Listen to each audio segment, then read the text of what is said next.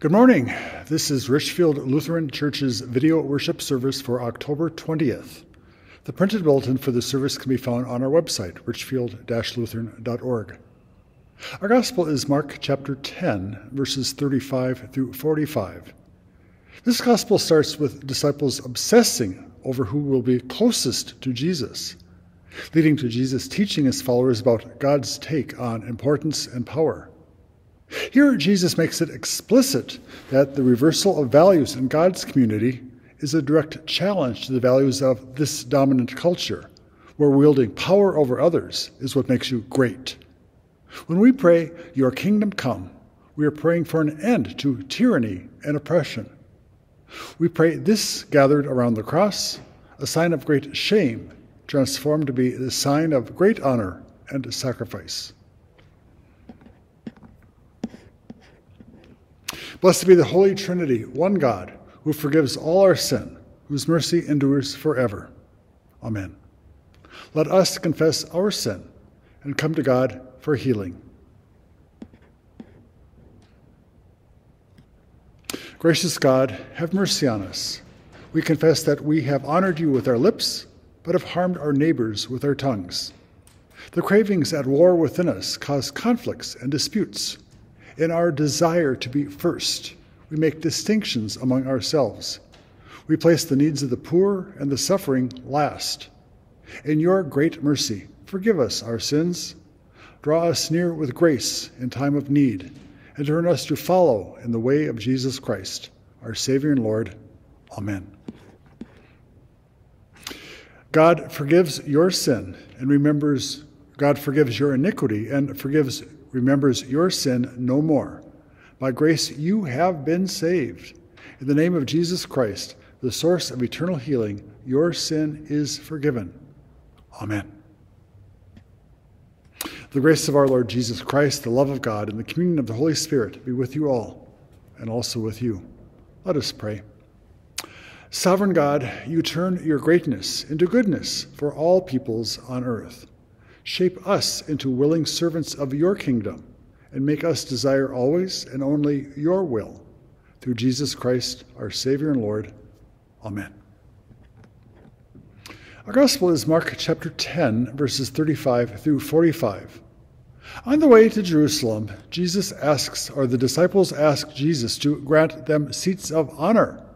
Jesus responds by announcing that he and his followers will rule through self-giving service. This is the Holy Gospel according to Mark, the 10th chapter. Glory to you, O Lord. James and John, the sons of Zebedee, came forward to Jesus and said to him, "Teacher, we want you to do for us whatever we ask of you." And he said to them, "What is it you want me to do for you?"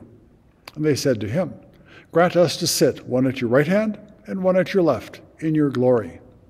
But Jesus said to them, "You do not know what you are asking. Are you able to drink the cup that I drink, or be baptized with the baptism that I am baptized with?" They replied, "We are able." Then Jesus said to them, "The cup that I drink you will drink, and the baptism with which I am baptized you will be baptized. But to sit at my right hand or at my left is not mine to grant, but it is for those for whom it has been prepared." When the 10 heard this, they began to be angry with James and John. So Jesus called them and said to them, "You know that among the Gentiles, those whom they recognize as their rulers lord it over them, and their great ones are tyrants over them. But it is not so among you. But whoever wishes to become great among you must be your servant, and whoever wishes to be first among you must be slave of all. For the Son of Man came not to be served, but to serve, and to give his life as a ransom for many." This is the gospel of our Lord. Praise to you, O Christ. When you're over at Cub, and you've been there for a while, going up and down each aisle, finding everything on your grocery list, and you're finally done with the hunting and gathering for this week's grocery shopping, how do you know which checkout line to stand in? Do you just stand in the first line you see? Or do you look down that row of checkout counters to see which one is moving fastest? How do you know? How fast and efficient the checkout clerk seems? Maybe the people in line have grocery carts that are overflowing. And then when you finally picked the right one, and you're finally next in line, then the checkout clerk picks up the phone for a price check, and you know that you're going nowhere fast.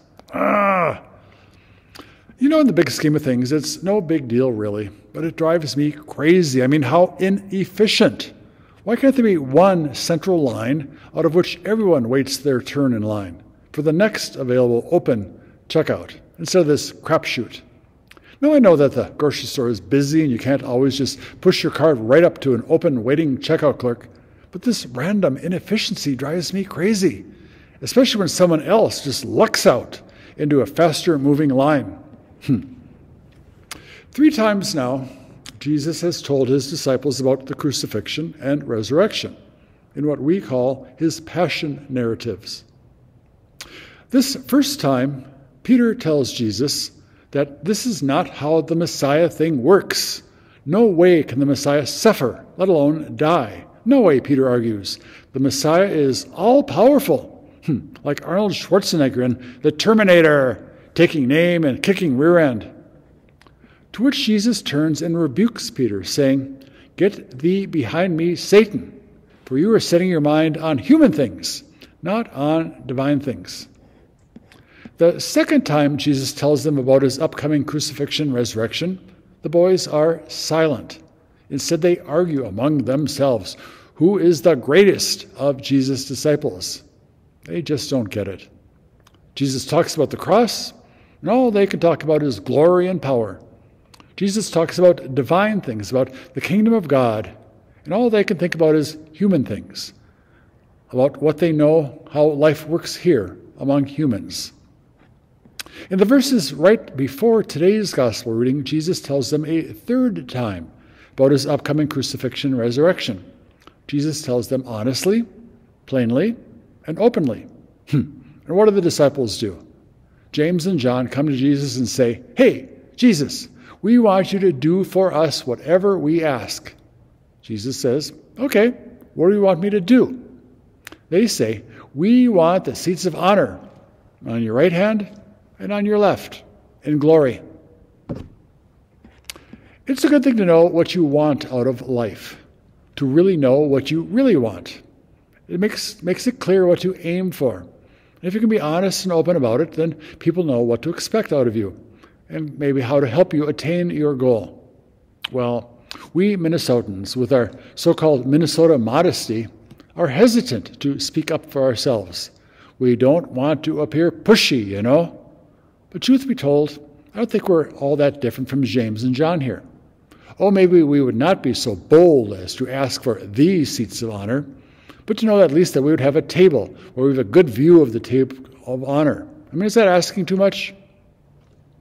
Well, James and John and Peter were there up in the Transfiguration, where up on the mountain they saw Jesus in his glory, bright shining as the sun, talking with Moses and Elijah. That much they know. So somehow they know that's where all this is leading. Regardless of all that cross stuff Jesus keeps talking about, that is the end game. So they want to beat the rush and reserve the good tables while they're still available.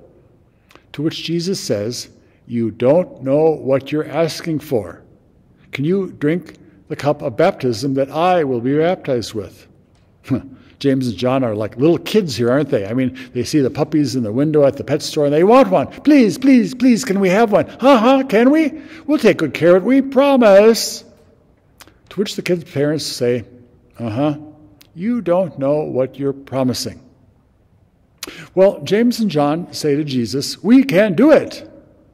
Is this positive thinking or confidence or hope or moxie? The other 10 disciples are miffed. Perhaps because of the outrageousness of their request. Or maybe because they were beat out in line by James and John. I saw a t-shirt a while back. It said in big, bold letters, "Jesus loves everyone." And then in smaller letters underneath it says, "But he loves me best." If there's more than one kid in the family, there's always that sibling rivalry, isn't there? Mother always loved you best. Isn't that just the American way, though? After all, which is best? Chevy or Ford or Dodge. I mean, someone's going to be first, the best. Is it going to be Vikings or Packers? When I pastored in Wisconsin, I saw a green and gold sweatshirt that said, "My favorite team is the Packers. My second favorite team is whoever is playing the Vikings." If you can't be number one, well, at least beat out that other guy. I wonder, does that mindset carry over into how we think about Christianity and the church? I mean, is one church beating out another? One is better than the other? Or maybe if we're not doing so well, at least we're not blatant sinners like those people over there.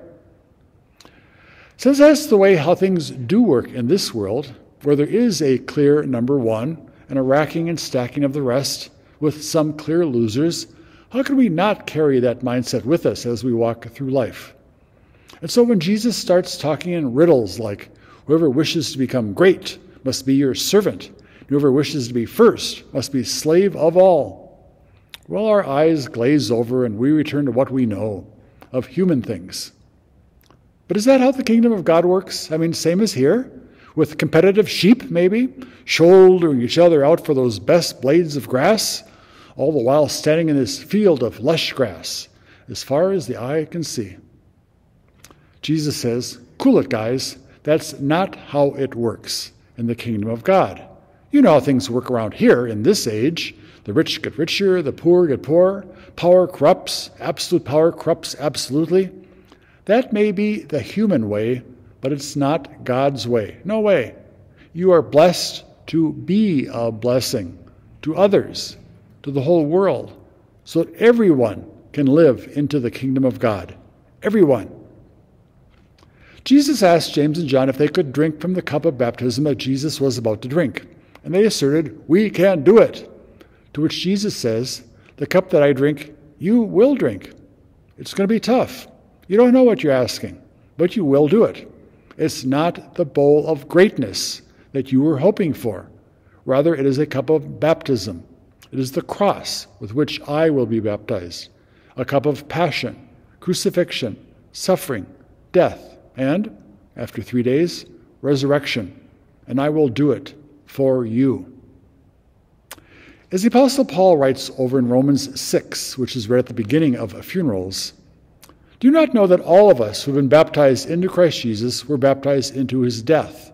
Therefore we have been buried with him by baptism into death, so just as Christ was raised from the dead by the glory of the Father, so we too walk in newness of life. For since we have been united with him in a death like his, we shall certainly be united with him in a resurrection like his." Because Jesus went to the cross, because Jesus drank of his cup of baptism for you, you too will drink of his cup of baptism. This, then, is how the kingdom of God works. There are no seats of honor. There are no good seats for which you have to stand in line. No, nor is there even a nosebleed section. There aren't even any view-obstructed seats. Oh yes, there are seats to the right and left of Jesus, but they are already taken by those two robbers on the crosses, to the right and the left of Jesus, there on Calvary.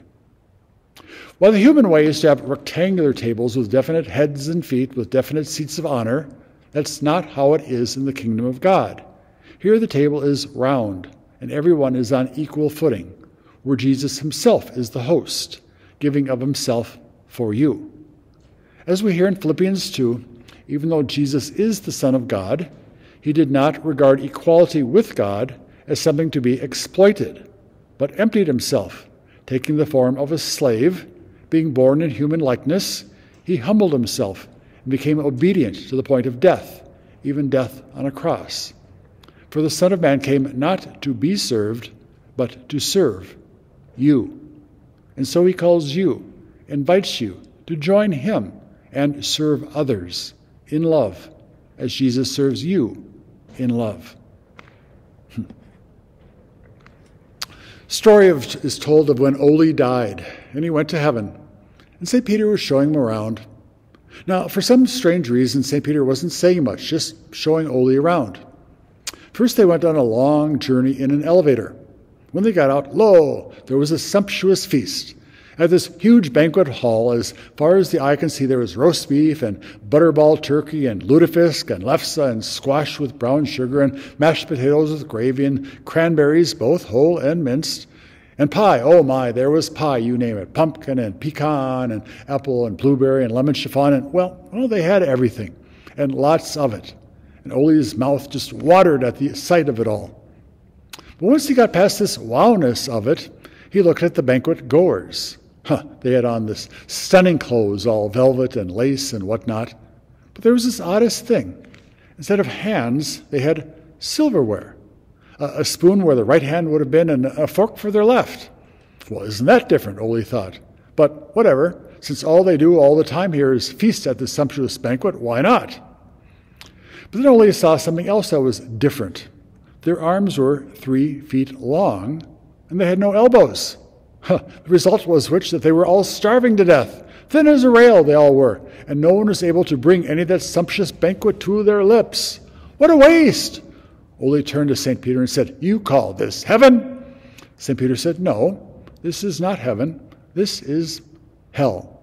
And then, in a poof, St. Peter and Ole stood before another banquet feast. The same sumptuous food, the same stunning clothes, and oh yes, Ole noted, the people also still had a spoon for their right hand would be and a fork for their left. And here, yes, their arms were still 3 feet long and they had no elbows. Ole turned to St. Peter. "What kind of cruel joke is this, if this is heaven?" St. Peter said, "Ole, look again. Pay attention." This time Ole looked a little more closely. Yeah, same sumptuous food, same stunning clothes, same silverware for hands, same 3-foot arms with no elbows, but there was a difference here. A big difference.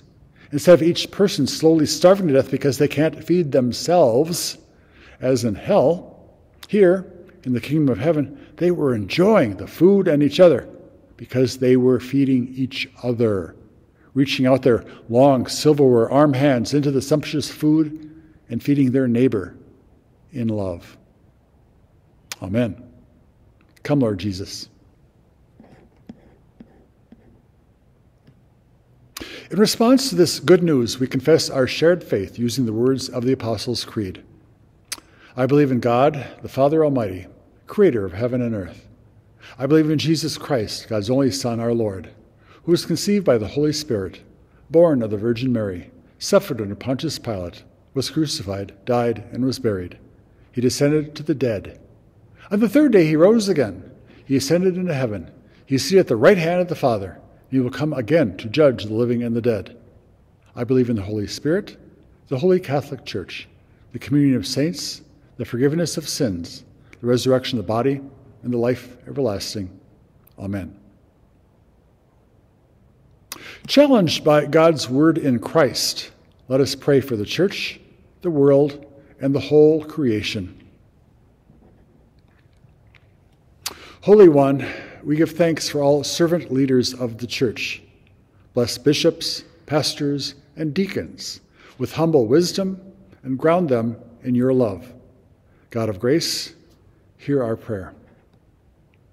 Creative One, we give thanks for the delicate balance of the natural world.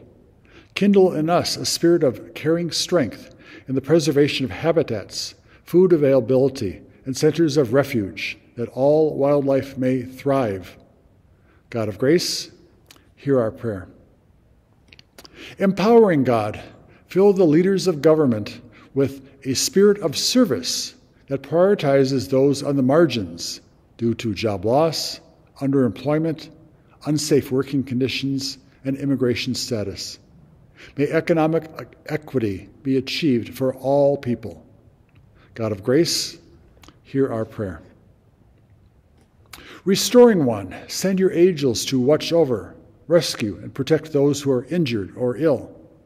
Nurse those who suffer hardship, disease, injury, or difficulty with your comfort and peace, especially the people of Ukraine, the people of Palestine and Israel, victims of hurricanes, and those whom we now name in our hearts. God of grace, hear our prayer. Abiding One, you call pastors to shepherd the congregations toward faithful living as servants and followers of Jesus.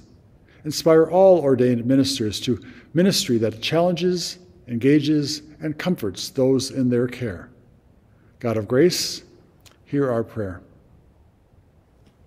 Saving One, we give thanks for the disciples James and John and all saints who have faithfully served you. We rejoice in the promised place at the feast of victory that we will receive by your grace alone. God of grace, hear our prayer. Into your hands, O God, we commend all for whom we pray, trusting in the saving grace you freely give, both now and forever. Amen. You can support this and other of God's ministries through Richfield Lutheran Church today via our website, richfield-lutheran.org/give. Thank you for your faithful generosity. Lord, remember us in your kingdom and teach us to pray. Our Father in heaven, hallowed be your name. Your kingdom come, your will be done, on earth as in heaven. Give us today our daily bread. Forgive us our sins, as we forgive those who sin against us. Save us from the time of trial, and deliver us from evil. For the kingdom, the power, and the glory are yours, now and forever. Amen. On October 20th, in addition to this video recording and its phone-in option, we have in-person worship at 9:30. We celebrate Holy Communion. All are welcome. Afterwards, we have a special congregation meeting to call Richfield Lutheran's next pastor. Next Sunday, October 27th, is Reformation Sunday. Our gospel is John, chapter 8, verses 31 through 36. Jesus speaks of truth and freedom as spiritual realities known through his word. He reveals the truth that sets people free from sin. Until then, go forth with God's blessing. God Almighty, God most merciful, bless you, keep you, and give you peace. Amen. Go in peace as you continue to follow Jesus. Thanks be to God.